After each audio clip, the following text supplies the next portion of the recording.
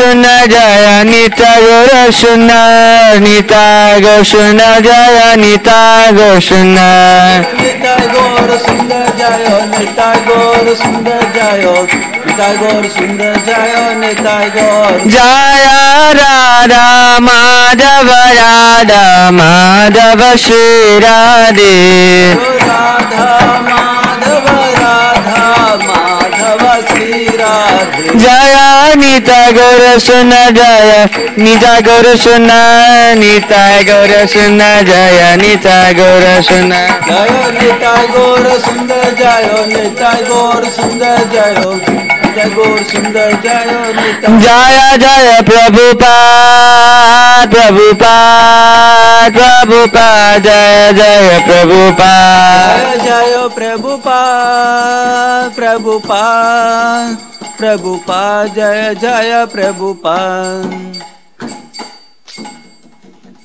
Shri Prabhupada ki Jai. Hare Krishna everyone. Thank you Nilamada Prabhu for giving me this opportunity. It's helped me to prepare for this, for my personal benefit also. I seek the blessings of all the Vaishnavas here, a lot of senior devotees for me in terms of realization, their devotion, sincerity. Thank you. Please bless me. And also I request all you well-wishers also, so I can speak something that benefits me and something that inspires all of you also. And we glorify Krishna together. So what I was thinking is we'll discuss for some time, and then we'll open it up for any discussion, comments also at the end. And then also that can be include reflections or any questions also. And if I don't know the answer, some of the senior devotees here will answer also. So that way we can keep it interactive at the end. Yeah, till 6:05 and then 6:15. Yeah, 6:05 finished, then 10 minutes for sure. questions. Yeah. 6:15. Okay, yeah. Sure. So we're discussing from Srimad Bhagavatam 7th canto today. So what we'll do is we'll briefly chant the verse and the translation we'll go through, and then we'll discuss the context, and then we'll go into it. Yeah. Yeah. Om Namo Bhagavate Vasudevaya. Om Namo Bhagavate Vasudevaya. Om Namo Bhagavate Vasudevaya.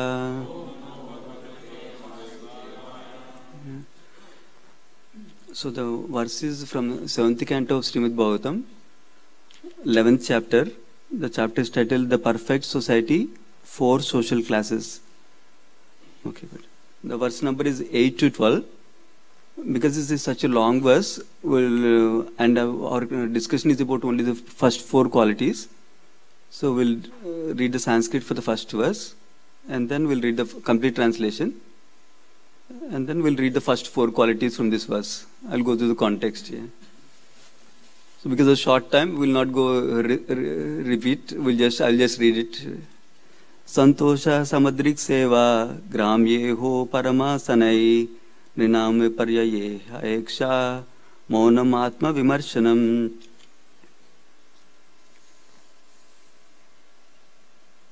So we'll read the translation and then we'll discuss the context of that.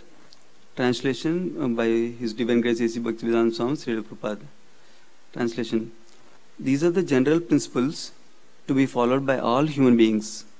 Truthfulness, mercy, austerity, observing fast on certain days of the month, bathing twice a day, tolerance, discrimination between right and wrong, control of the mind, control of the senses, non-violence, celibacy, charity, reading of scripture, simplicity, satisfaction, rendering service to saintly persons, gradually taking leave of unnecessary engagements, observing the futility of the unnecessary activities of human society, remaining silent and grave, and avoid unnecessary talk, considering whether one is the body or the soul, distributing food equally to all living entities, both men and animals, seeing every soul, especially in the human form, as a part of the Supreme Lord, hearing about the activities and instructions given by the Supreme Personality of Godhead, who is the shelter of the saintly persons,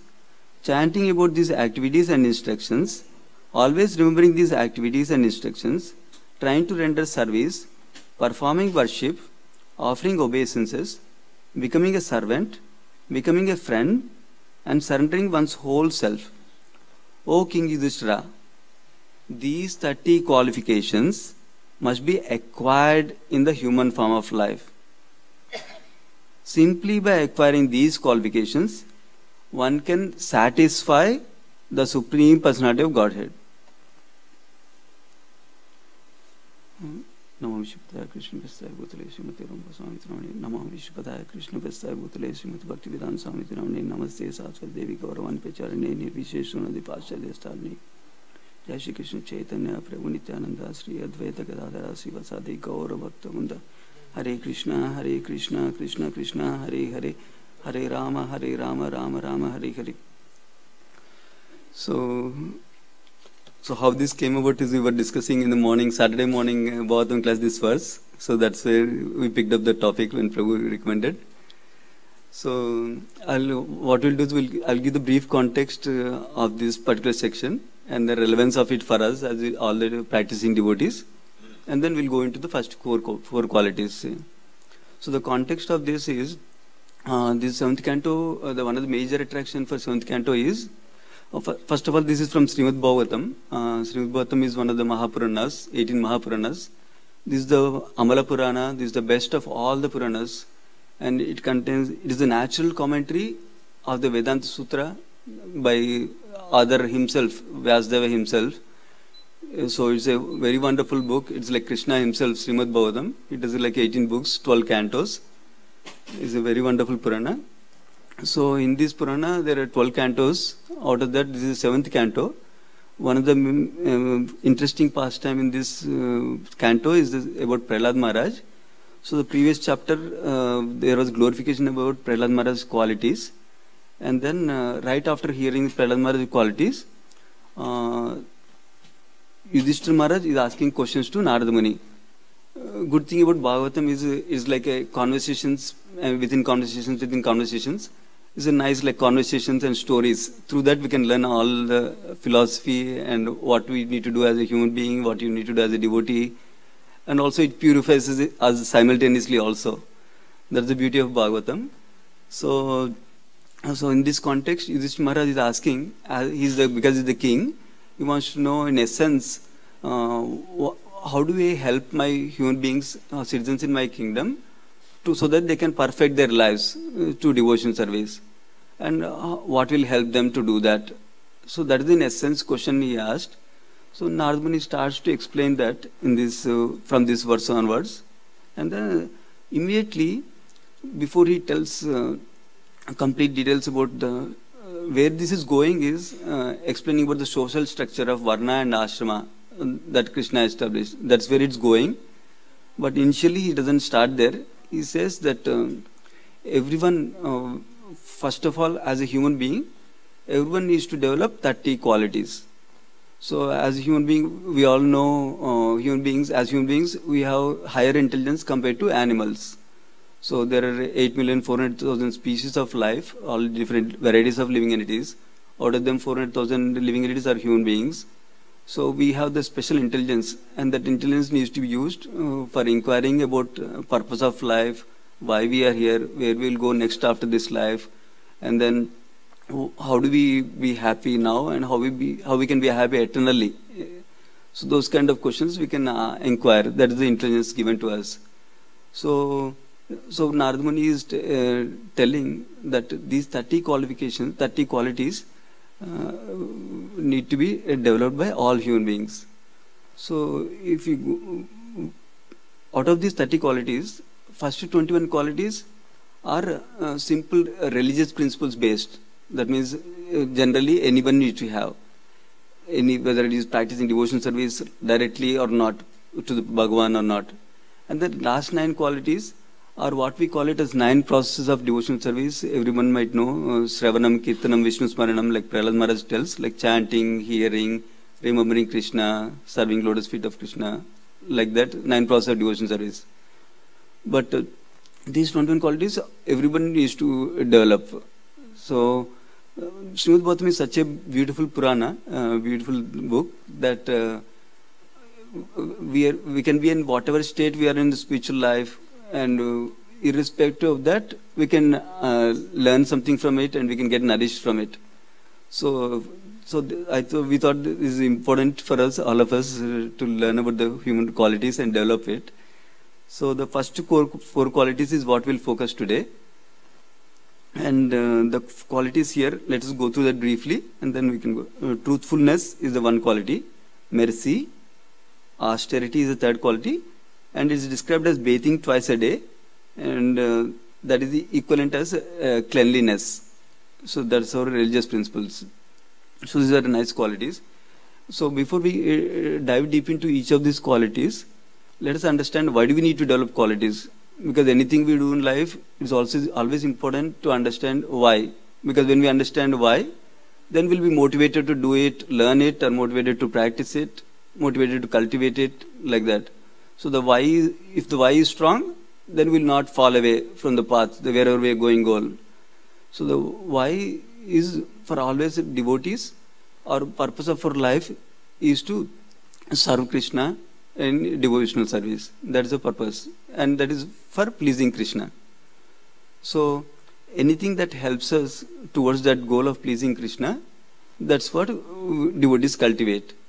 So these qualities that are described by Narada Muni are helpful for developing mode of goodness.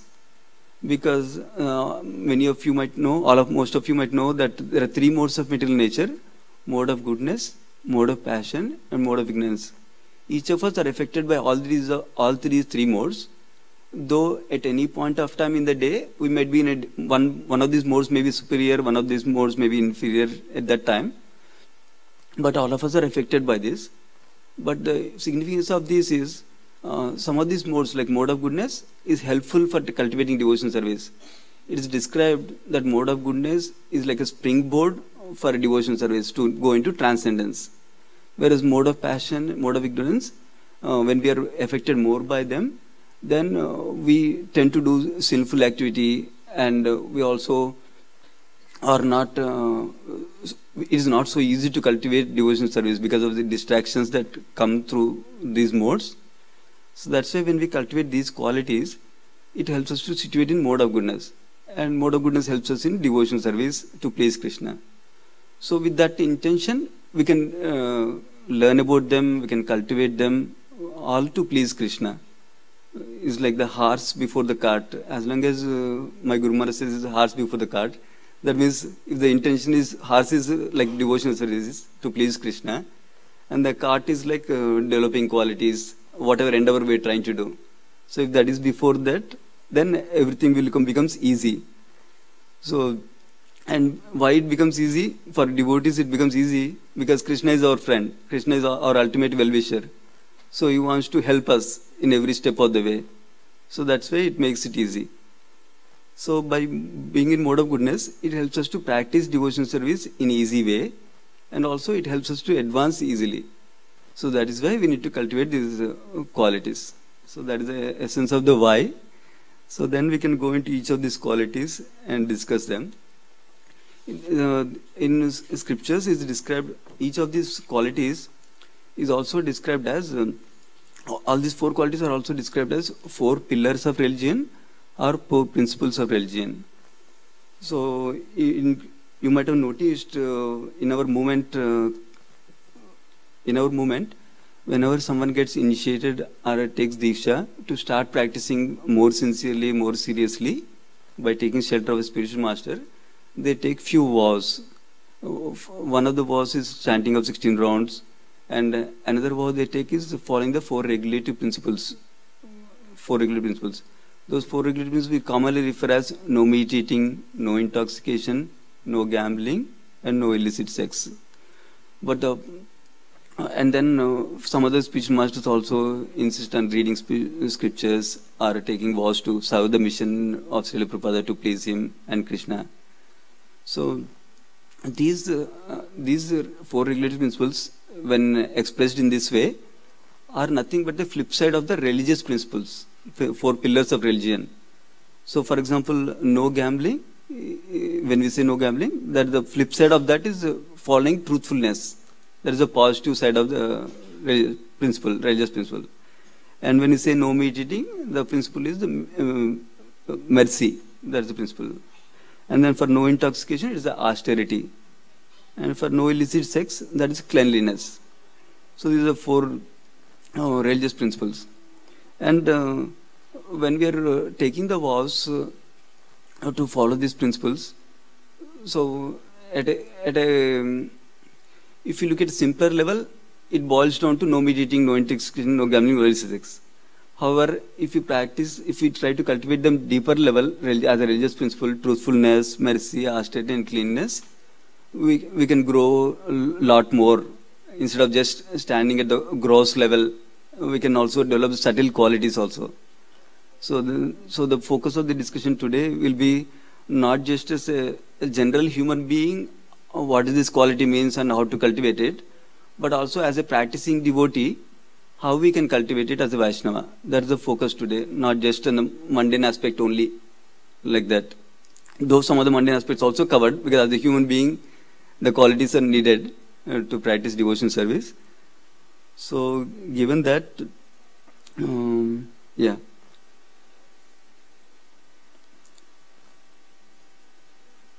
Yeah, and I remembered one more thing.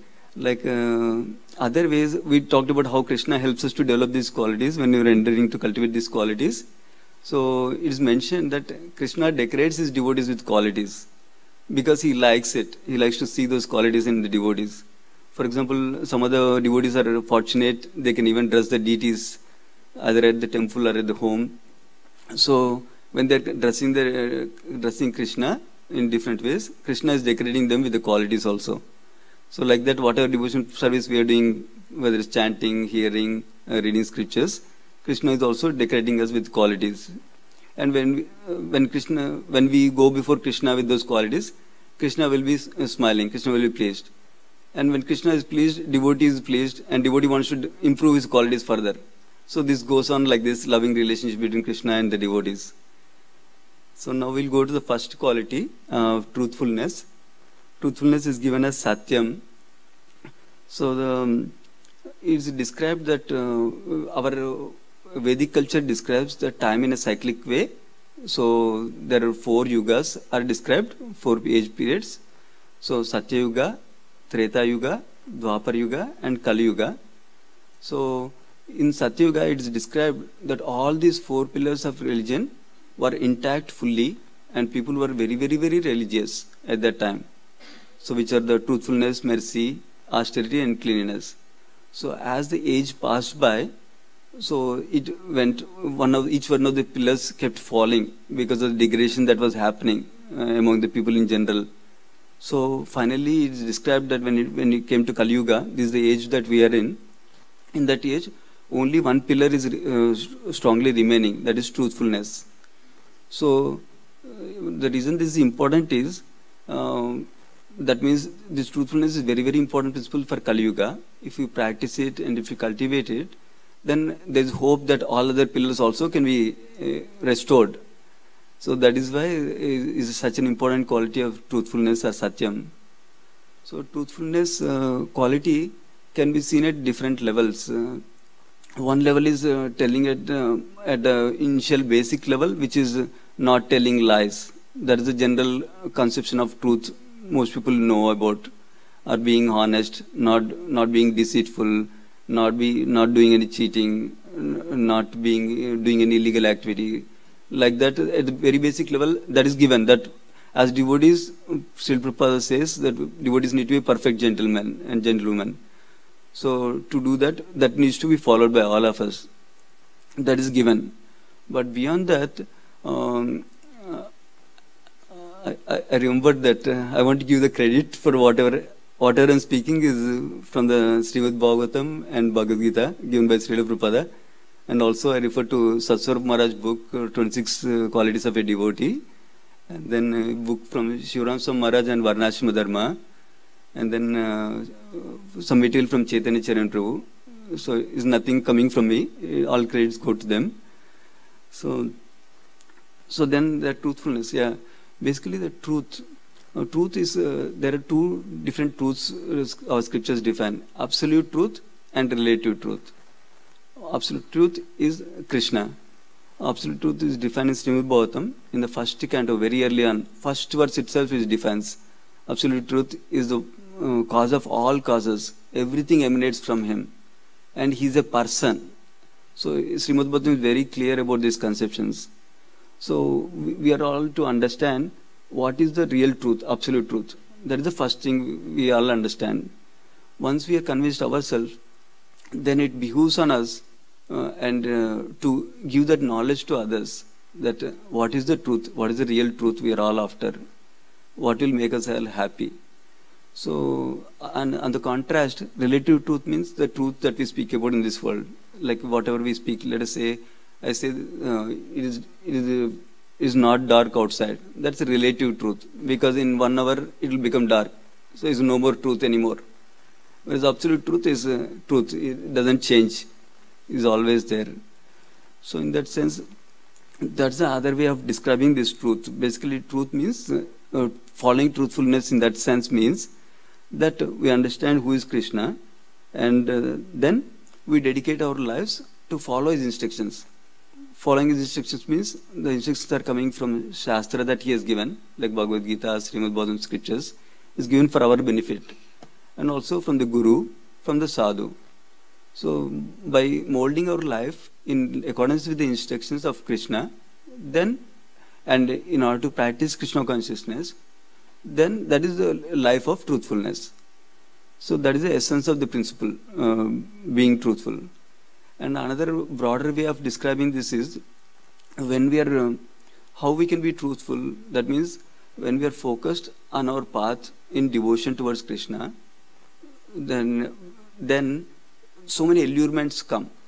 This allurement, that allurement, whether it's wealth or whether it's opposite sex or whatever allurement, prestige, whatever allurements come, even those come, we don't get distracted to them, but we stay on the focus for devotion service and keep going. That is sticking to the truthfulness. That's how also it is described in the scriptures. So that is the focus. And a few other examples of truthfulness that are described by Shiransu Maharaj. Basically avoiding falsity, like deceitfulness, that means misleading others, like that. And then hypocrisy, that means I have something inside but then I say something outside, that is deceitfulness. And being insincere, so that means we are not expressing our genuine feelings. Sincerity means we are expressing whatever we are feeling instead of being insincere. And then other ways he described is like we briefly discussed, dishonest social practices like corruption, bribery, nepotism. Nepotism means, like I was looking up dictionary, it means favoritism, like giving jobs to somebody is in a high position and is giving jobs to his relatives. That's called nepotism, it seems. And then being non-duplicitous, that we briefly described, and avoid telling half-truths. That means we know we need to be truthful, so we think we're not lying if we tell half of the story. That's also not truthfulness. Another is when somebody is telling untruth, then we keeping silent. That's also not truthfulness. It's not supporting truthfulness. And then being respectfully straightforward in the dealings. This is also described in the quality of simplicity also, but it comes in the truthfulness also. And then, yeah, so these are the main aspects described. And then when we are truthful, even in the mundane sense, when we are truthful, not lying, or keeping our word of honor. When we give word, we keep it like Lord Rama, High Prince is coming up here. We keep the word that's considered as word of honor. So when we do that, people trust us. But when we don't keep our word, then people don't trust us. And trust is essential for any relationships to build love. If there is no trust, there is no love. But one of the essential principles for that is being truthful. So that's also described. And then how do we, other thing that is described is all these qualities, this truthfulness, mercy, cleanliness and austerity, and among other qualities are essential in our surrendering process to Krishna. So that means they're so important for us, all of us, to practice. And then, yeah, how do we, for example, I want to develop truthfulness. Right now I'm lying so much, let us say. Then how do we go from there to the truthfulness stage, practicing truthfulness stage, in the mundane first level? So the way to do it is by deliberation and by devotion. Deliberation means, like Krishna says, our soul is higher than intelligence. Intelligence is higher than mind. Mind is higher than senses. We know from Bhagavad Gita. So we can sharpen our intelligence by considering how this is harmful. Not being truthful is harmful in so and so ways, like that. Or not being clean is harmful in so and so ways. Like deliberation. Through that, and also by reading scriptures, we can sharpen our spiritual intelligence. When we do that, that helps to get a good foothold of intelligence. However, there is only one side of the story. Because whatever we are able to do, whether to understand, whether to speak, whether to hear, all the ability is coming from Krishna only. So the essential second part is that we pray to Krishna. Krishna, please help me. I really want to develop this truthfulness quality nicely, and I want to please you. Like that we can pray. So when we pray, then Krishna helps us. Because Krishna is always looking for our desire. So as long as we have desire to go to Him, as long as we have desire to serve Him, He is happy to help us. So He is looking forward to that opportunity to help us. So we can pray like that, and that will help us to go forward. And then there are a couple of stories. 5:45. There are a couple of stories, but I will briefly mention it. There is a story of Sakshi Gopal and Chaitanya Charitamrita. Very briefly, without much details, because of the time constraint. Yeah, there is one elder Brahmana, there is one younger Brahmana. They travel for pilgrimage to Vrindavan and other holy places. And the younger Brahmana used to take care of the elder Brahmana very nicely. So, because elder Brahmana was very, very happy almost towards the end of their pilgrimage. So then he wants to give he got an idea. Whenever we receive a service, we want to reciprocate with service. So he wants to reciprocate in this loving exchange. He wants to say that I want to give my daughter in marriage to you. That the younger Brahmana says, no, you are very aristocratic Brahmana, you are wealthy, you are all intelligent, you are like that. But I am very poor and very low class, it is not suitable, nobody will agree. But elder Brahmana says, no, I really want to give you my daughter in marriage, and I can give it because I am my daughter. But then he says, younger Brahmana says, because younger Brahmana is also wants to be truthful. So he wants to preserve the truth. So he says, let's go before Gopal deity, and then let us pray to them and ask him to accept this, stay as witness. So they both exchange this before the deity Gopal. And then this goes on, pilgrimage ends, and they go back to their home. And then the younger Brahmana reminds after a few days that you promised that you will give your daughter in marriage. Then, just before this, the elder Brahmana discusses with family members because he's very conscientious. He wants to be truthful. And then, so he discusses with family members. Family members says, no, nothing doing. How can that happen? So we'll kill ourselves and die if you do this. Then the elder Brahmana, out of what he doesn't know what to do, he prays to Krishna.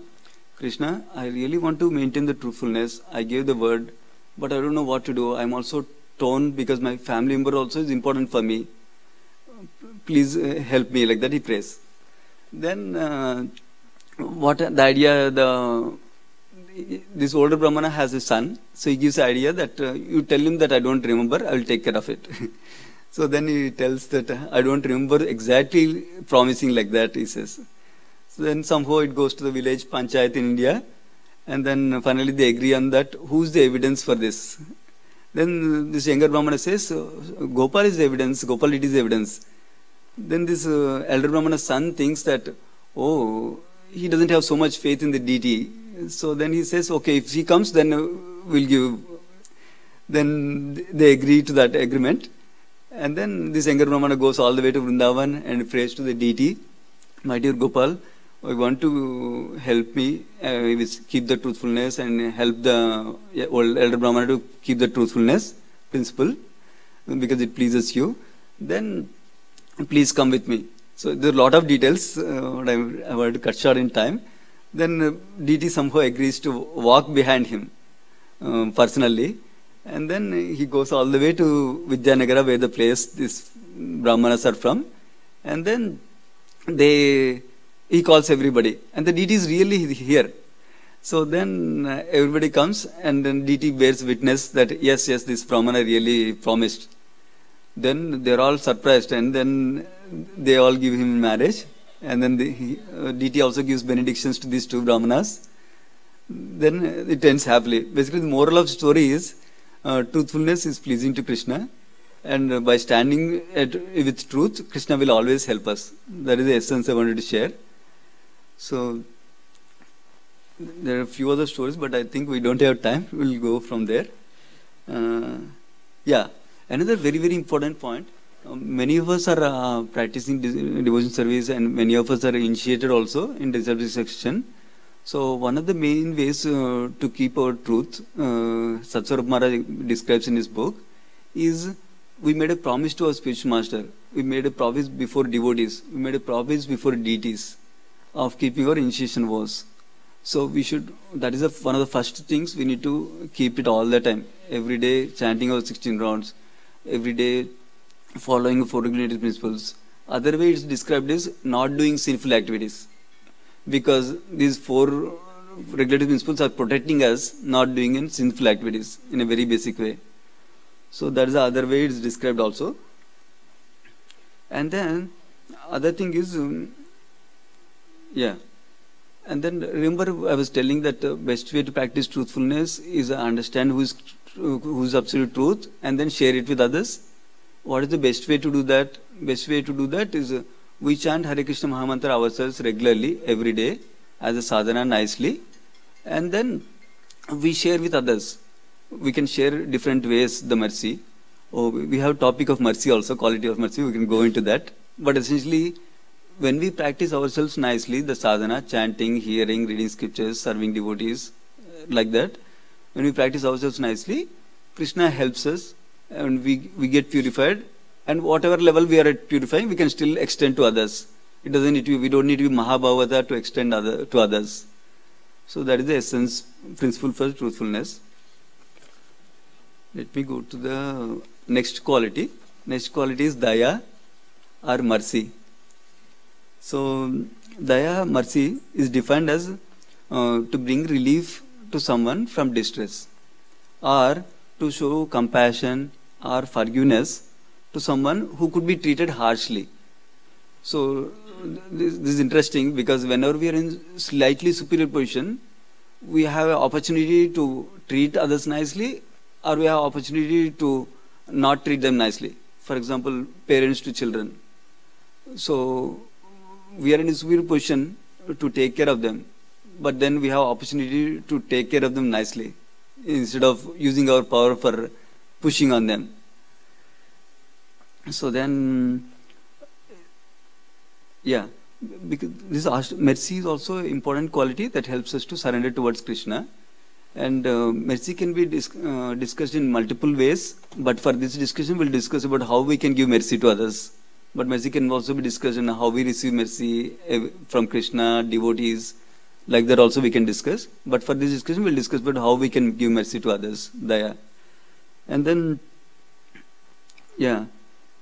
devotees, in the Srimad Bhagavatam 3rd canto, few cantos before this, Kapil Dev is giving instructions to Devhuti.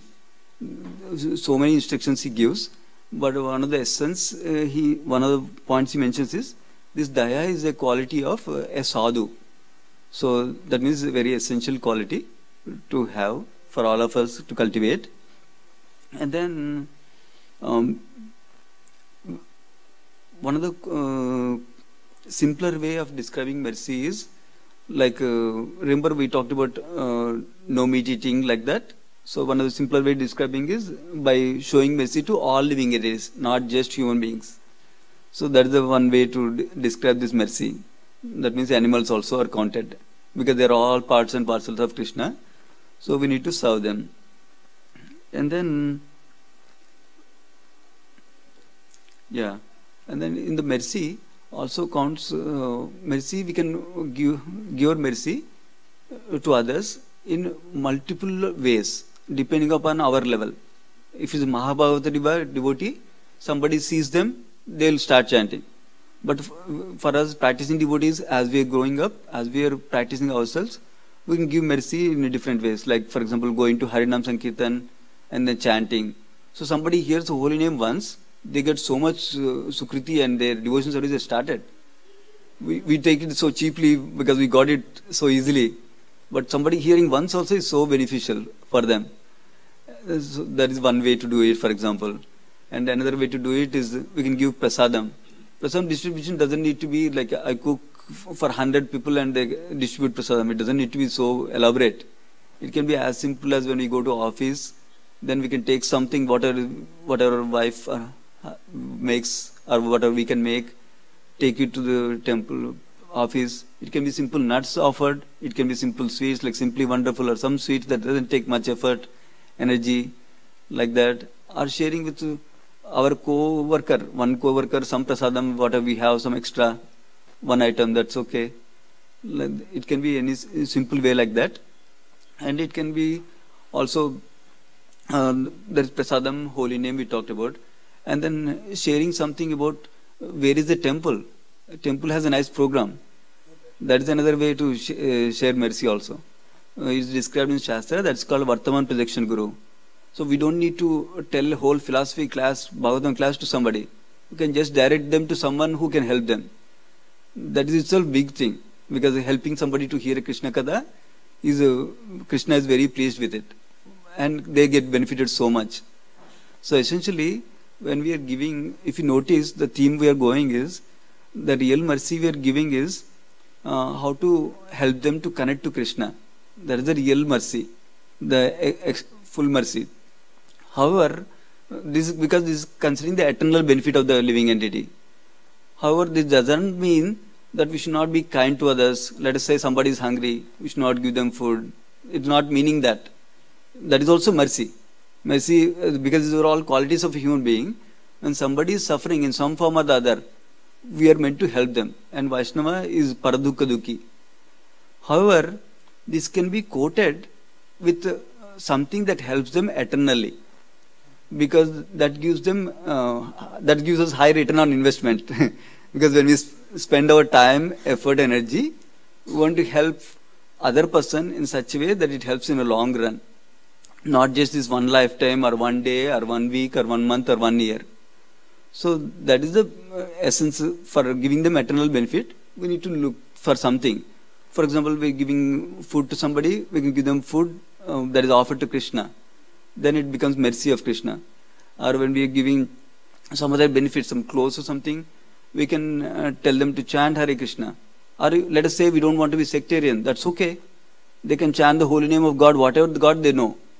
It doesn't have to be Krishna's name directly. It can be Christians believe in their God, Muslims believe in one God. But we know all, as devotees we know there's only one God total. So people are calling by different names. Even if they're calling by that holy name, they're making one step.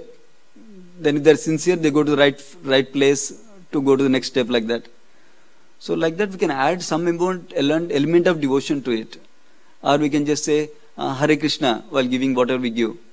At least that much we are able to do. Sometimes we cannot add the devotional element fully. Then that will help. Or when we invite guests to our home and we feed them prasada, talk to them nicely, or hosting guests, or for example feeding Vaishnavas, for example Sunday feast, for example, or festivals. These are different ways we can give mercy to others.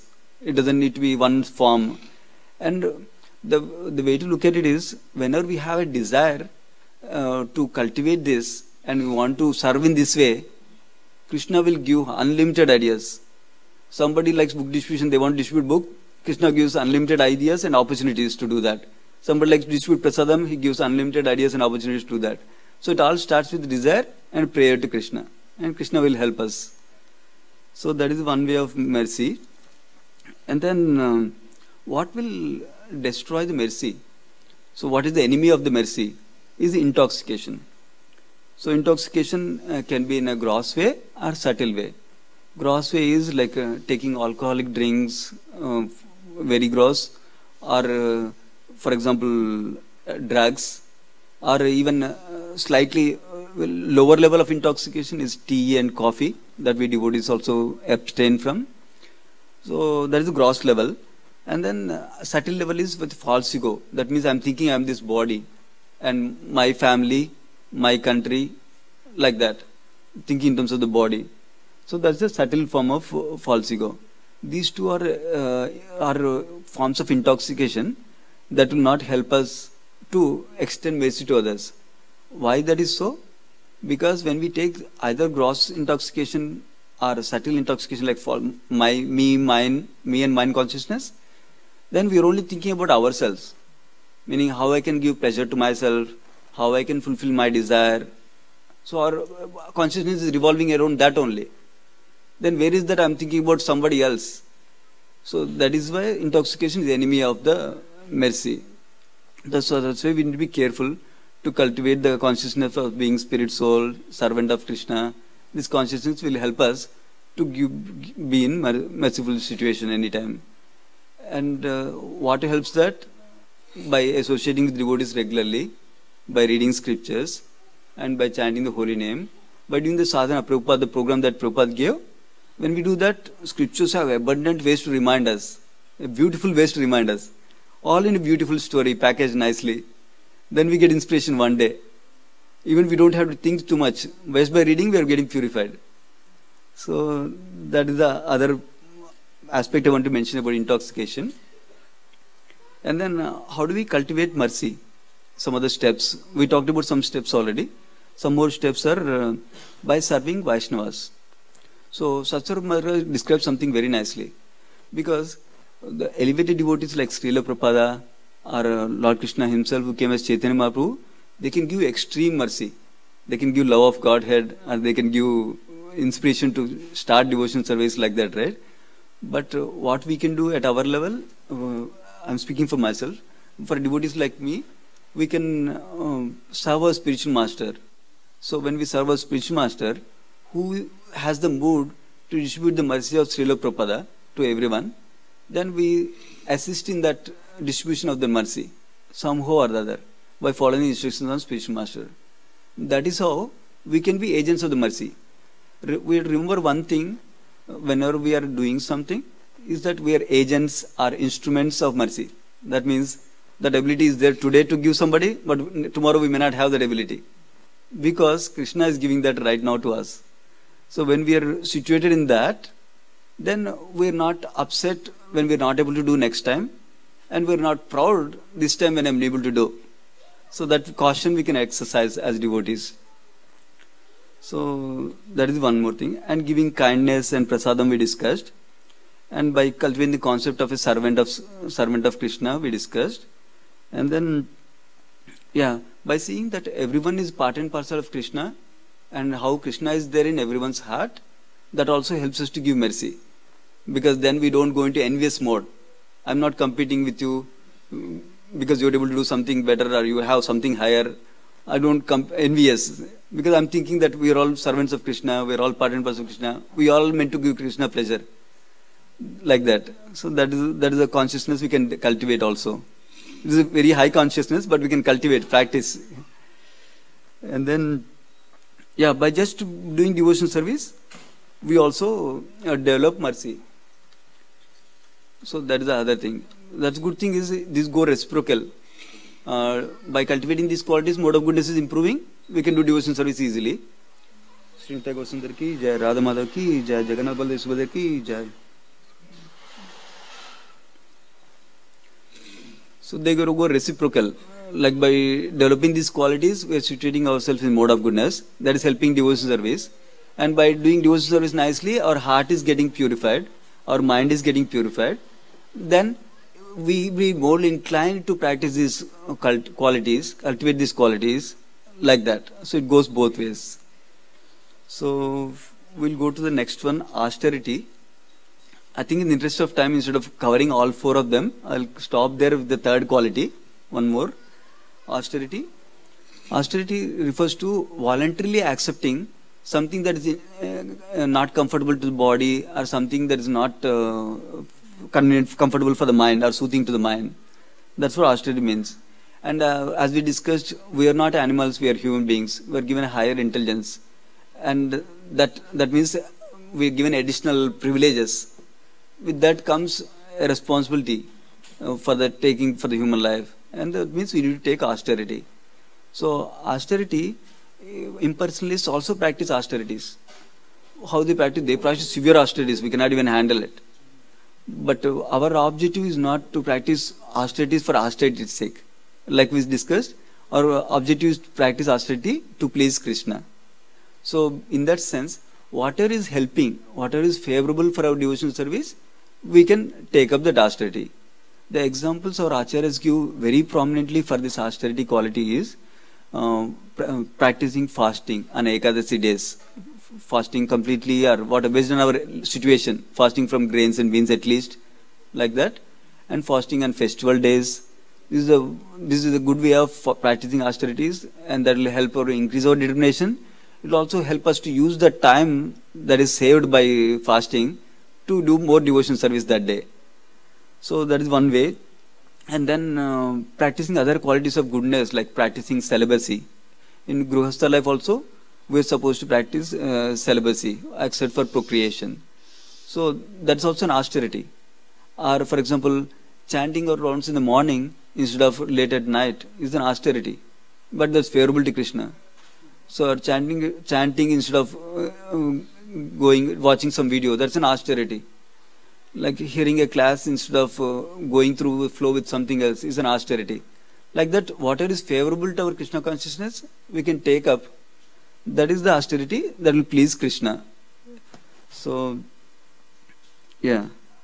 And then by practicing this austerity, not only Krishna pleased, demigods are also pleased. Not only indirectly, how when Krishna is pleased, demigods are pleased, but also demigods are also pleased because they consider it as a sacrifice for them.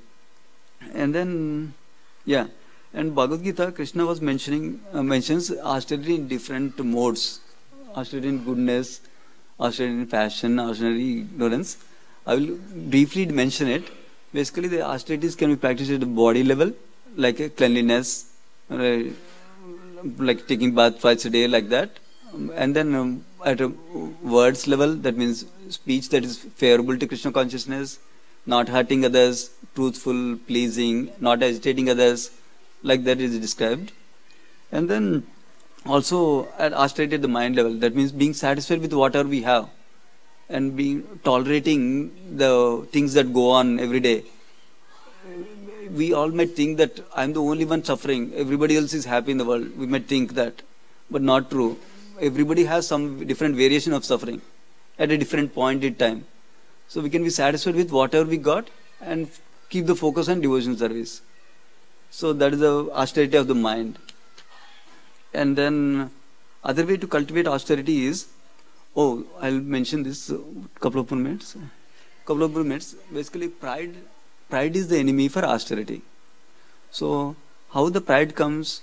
By it's given as two roots of pride are given: unrestricted sense enjoyment, that means not regulated sense enjoyment, unrestricted sense enjoyment, and bodily identification, which we talked briefly.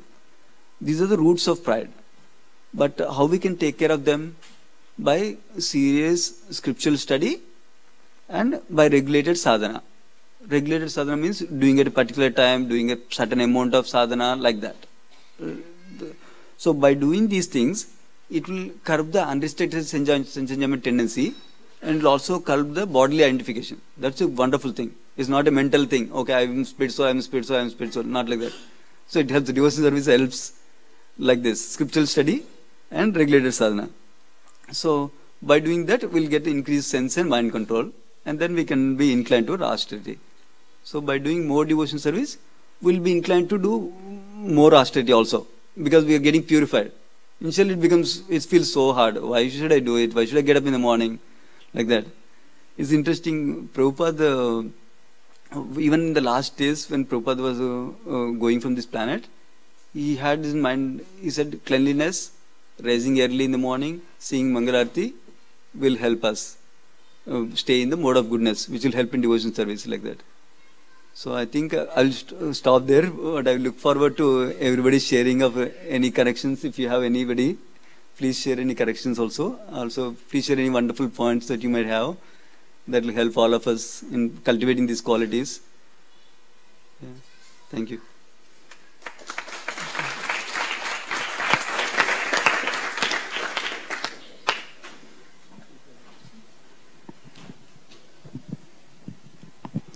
Thank you very much, Prabhuji. Very nice class. I was waiting for your class for long. Thank you for your encouragement also. You mentioned about those 30 qualities. These are the qualities that a human can develop. And in our scripture it also says that Yasyatma Bhakti Bhagavati Akinchana Sarvai Sate Samasate Sura. So these are, by performing the devotional service, this as a byproduct of devotional service, this automatically comes. Or we can develop it on our own also. Thank you, bro. I was trying to touch on it. Basically, like Srimad Bhagavatam, first canto, second chapter also we hear, by performing devotion service, mode of passion and ignorance goes away. That means we develop goodness qualities. In that sense, that is true. However, by cultivating these qualities, it helps our devotion also. But that stage in Bhagavad Gita is described, for example, Samadarshana. That happens at Brahmabhuta stage. In Bhagavad Gita is described. But instead of waiting for that stage, we can cultivate equal vision now, for example. Then what happens is, we're not developing the real quality like you described. We're getting the shadow of that real quality, transcendental quality. That shadow quality is very good for practicing devotion service now. But when our devotion service becomes pure, when our heart and mind are purified, then we get the real quality. So this is a resemblance of that quality, but still is helpful for a devotion service. So that means that is the reason we should cultivate also parallelly while doing devotion service. Makes sense to you? Yeah, welcome. As always, thank you so much. It was an excellent lecture. I think I was waiting for this last Saturday when I heard it was really wonderful. So you just added on like icing on the cake. So thank you. I think there are a few realizations which was very wonderful, which I liked, was when you say that we are agents of mercy, and when you have it, you should give it, because you may not have it next time. That's actually a very powerful statement, because our devotional service goes like that. It's not like going, sometimes goes ups and downs. So when we are doing really great devotional service, we have the mercy, then we should give it right away for that one. That's very difficult. And the other thing was the subtle intoxication. I think that really affects our devotional service. Sometimes we became a little bit more advanced by reading or puffed up our good positions. Then we start thinking about, oh, you know what? I am this, I am the doer of this. And that just slowly starts cutting down devotional service and going that. So thank you so much. That's very wonderful. Got a question. You talk about the pride. Pride? Now, you have material pride, where we see a lot of people make a lot of money and everything, and suddenly they fall down. For some circumstances, they're lost in the business, like Ambani's brother or somebody had real problem. Now, in the spiritual pride, when you look at it, and you saw in the last few years the Christianity, and the guy, the Pope, underneath the Pope, who are the higher authority in Christianity, when they developed the pride, they started doing illicit sex with the children and all kind of this thing. So what is the basis of having spiritual pride, and why they are falling down like that? Thank you, Prabhu, for this. Yeah, I'll briefly share, and if others, senior devotees, would like to share something, please feel free. So what I heard from devotees, I'll share. So one is, even though your question is not that, I'll briefly address one point, which is just because some devotee, some top person falling down in one spiritual institution doesn't mean that the spiritual institution is bad or that religious process is bad, like that. You did not say that, but I want to make it clear. Just because one doctor did not take care of us properly doesn't mean all doctors are not good, like that. Prabhupada gives example. So that's one thing. Second thing is, it's described, there is a white paper that GBC wrote some years ago describing about why fall downs happen. I did not read the white paper myself fully, but I heard from my mentor. Basically, the essence of that, as I understand it, is that when we are in a higher spiritual platform, as you grow in devotion, whichever spiritual path doesn't matter, what happens is, if you should have right kind of association, not only that we are preaching to somebody, but we should have some friendly devotee association also. And what happens is, in that stage, they might be struggling with certain bad anartha from the past, because they're not fully pure yet. Some anartha from the past, from residue, comes up.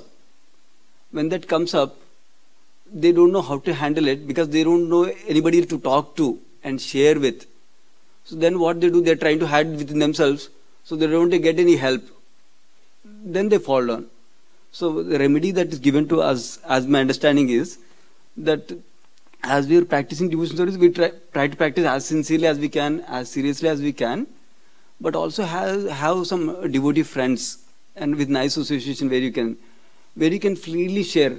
Oh my God, suddenly I've started watching movies. Then we share with somebody. Then they will start at that initial stage itself, they will help us. They don't need to have solution for us, but they will help us to connect to somebody, or they help us to read something together instead of going to a movie, for example. That is my understanding of how fall downs can be prevented. I don't know if others want to share, please share. The fall down only happens when you have a false ego. Hmm. If you don't have a false ego, then Krishna gives you shelter and he protects. Yeah. That was my thought. Nice. Yeah, because false ego, because bodily consciousness, yeah. But to overcome that, our regular sadhana, if we do, yeah. Like for example, this is not exactly what you're asking, but Bharata Maharaj's story, we hear about his fall down. So our acharyas give the explanation that he deliberately, I'm using the words like this to explain my view from the acharyas only, that he deliberately neglected the sadhana that he should do every day. But if he continued the sadhana, and then if he had association, that would have prevented it. But he was in a forest alone. And then he thought about deer, and then he thought, okay, nobody is there to take care of it. But in reality, Krishna is there also to help. That means he can be kind also, but not at the expense of his sadhana period, like that.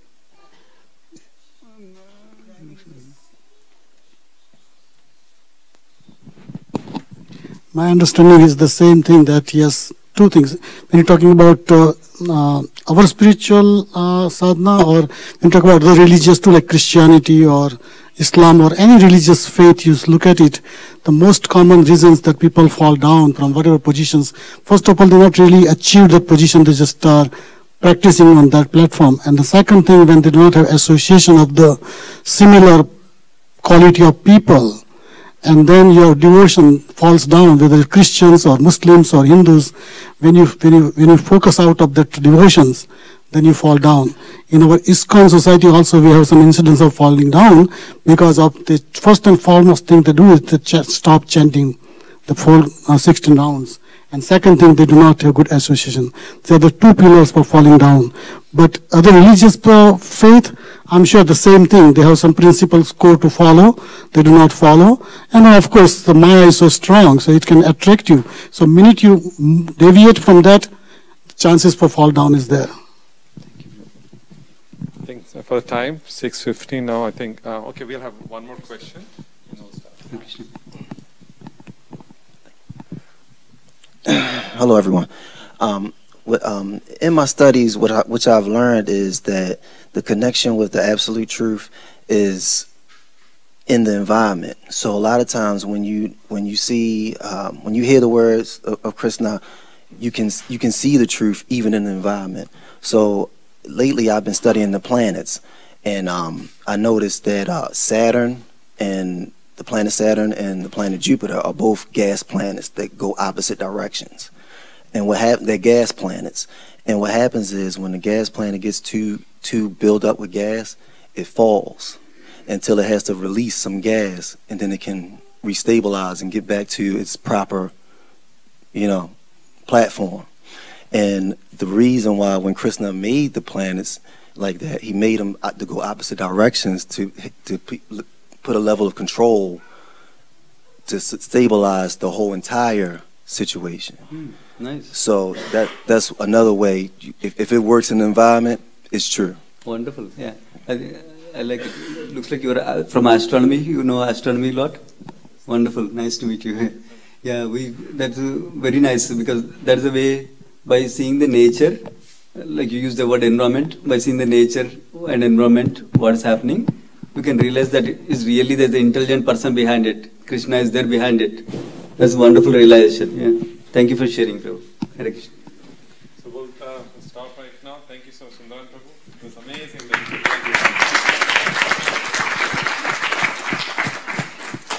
Prashadam, please.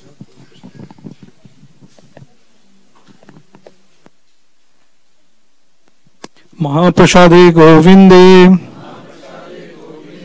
नमो ब्राह्मणे वैष्णवे